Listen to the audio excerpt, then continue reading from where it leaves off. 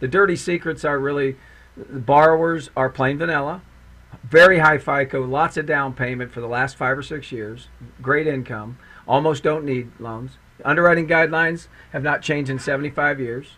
68% of all searches, I mean, this is brand new to us, right? All searches begin on mobile. Think about that. There wasn't even a mobile app 4 years ago. So now what you've got are buyers who are, not only are they online, they are actually searching on mobile, then they go online, and then they go back to the realtor to look at a home or to see that. But they do a lot of searching and information before. 92% of all the loans are sold to the government. Home prices are still below 2006 levels. No doubt. And you still, out here, you're probably just now beginning to see home price appreciation, and it's by market. It's by actually neighborhood, which is interesting. Yeah, in fact, we just did an analysis on a property, and it was right at 2004 levels. That's exactly where it was. It was today. It was where it was sold, where it was bought in '04 is where it's being sold today. So if you think about it, for us, I mean, what my goal for you as a consumer or as a home buyer is, look, I think the thing that was wrong with home buyers is they don't see that this is very cyclical, right? It feels like home prices have always gone up, and they do.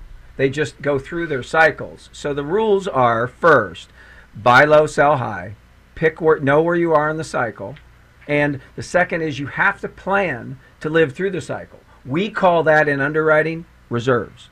Right. Yeah. You've got to have some way of sustaining yourself for the hiccup.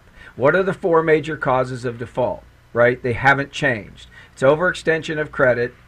It is a medical issue. And if you check default and delinquencies, you'll see that in almost everything. It's sometimes a divorce or job loss. Obviously, right? And hopefully those don't, the trifecta is they generally all occur at once. Yeah, no doubt. and I think this time what we found out is how important home prices are.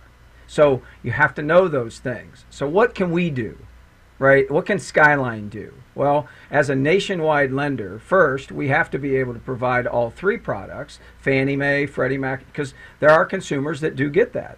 But what's maybe more important is how do we build the next generation product? I've spent my entire life trying to figure out the rule. How do you change the underwriting rule to fit the borrower, not the other way around?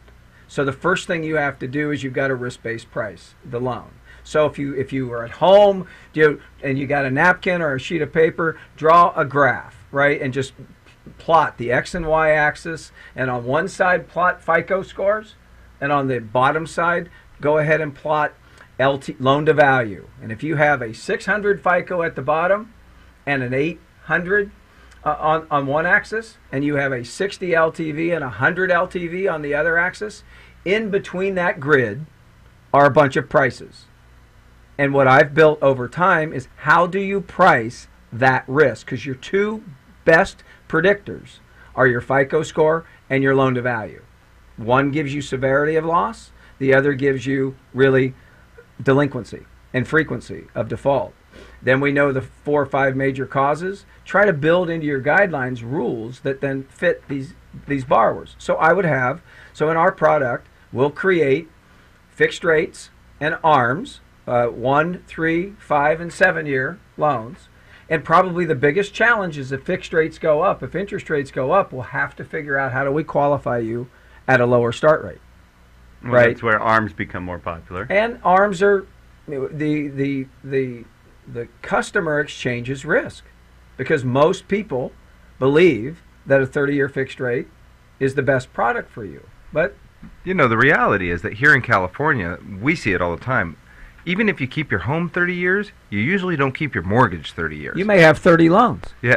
31-year loans. Yeah. Right. And I think what happens is real life sets in. So we create products that are possibly portable. We create products that are expandable. One of the loans that gets a tremendous amount of disdain by the banks today is a HELOC, a home loan line of credit. Well, yeah, if you put a HELOC behind a first, and it might have gone to 100% loan to value, and your house went down, and then the bank pulls the HELOC, it's probably not a very good instrument. But at the end of the day, it's probably the best instrument for the way a consumer rolls today, because they do borrow a lot. You do have a lot of life events that you need money for.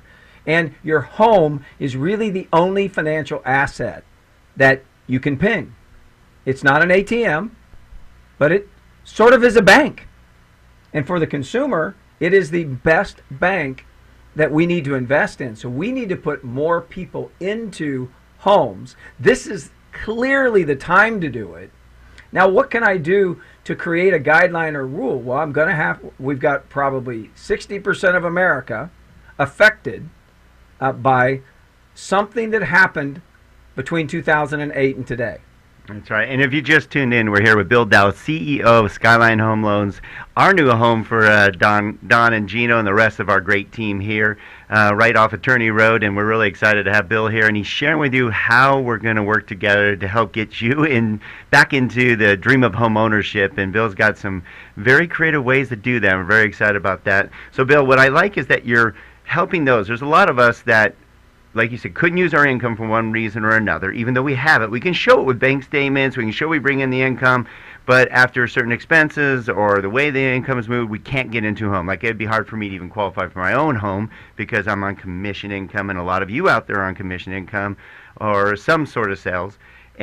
Or I had a one-time event that just affected me, and therefore I can't get back. I think it's penalization. So you're going to help us get back into the market earlier? Yeah, you have to then build your... So the trade-off to a consumer is these rates aren't probably going to be at 3, right? They probably will be risk-based price based upon the severity of the problem. But at the end of the day, you can do a 5 to 5.5% loan that fits these customers and allows them to get on, and it specifically speaks to their problem.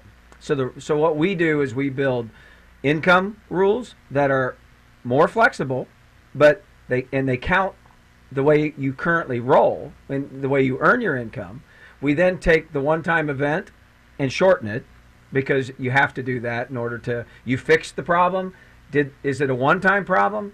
To the extent that it was a housing event, right, and it didn't have some other event, then it's easier for us to fix. And then I think the third, and probably the third rail, is you can't buy houses putting 30% down. That's right. It's just not Not in possible. California, Not sure. possible. Yeah. Well, it's not really. In California, there's a lot more equity, but at the end of the day, and you can't just use FHA or VA loans. I mean, FHA and VA loans have been low down payment, no down payment for 60 years. That's right. So I think we've got enough product experience to roll out products that provide solutions for people to be able